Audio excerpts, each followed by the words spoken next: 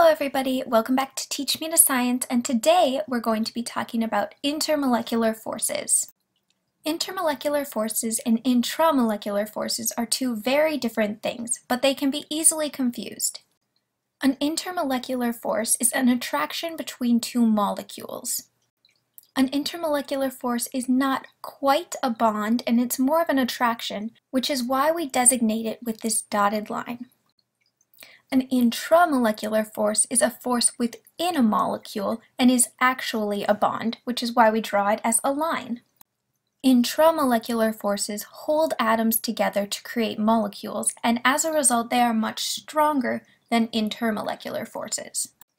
Intermolecular forces, however, are still very important as they determine the rate at which things evaporate, and they also hold things like your DNA together. There are many different types of intermolecular forces. Here is a list of the types of intermolecular forces. Hydrogen bonding is the strongest of the intermolecular forces.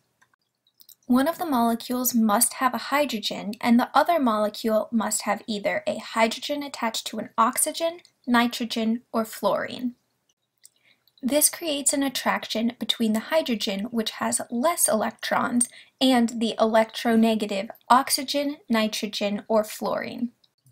An ion-dipole interaction is the attraction between an ionic compound and a covalent compound.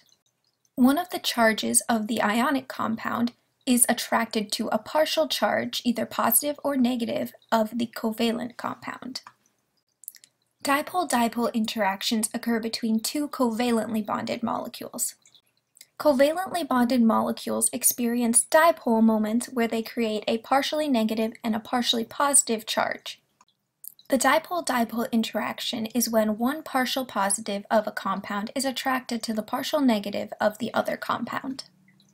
The last intermolecular force, which is called London dispersion forces or van der Waals forces, are experienced by all molecules. They are also the weakest of all of the intermolecular forces.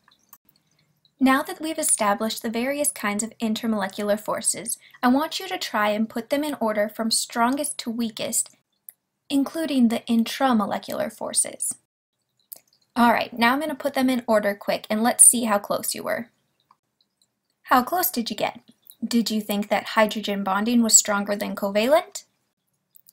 Don't worry if you did. When I was in general chemistry, it took me a long time to learn that an intramolecular force was stronger than an intermolecular force. Since a covalent bond is a sharing of electrons, they're the strongest. Ionic bonds are easier to break apart because the electrons are not evenly distributed. Hydrogen bonds are the strongest of the intermolecular forces.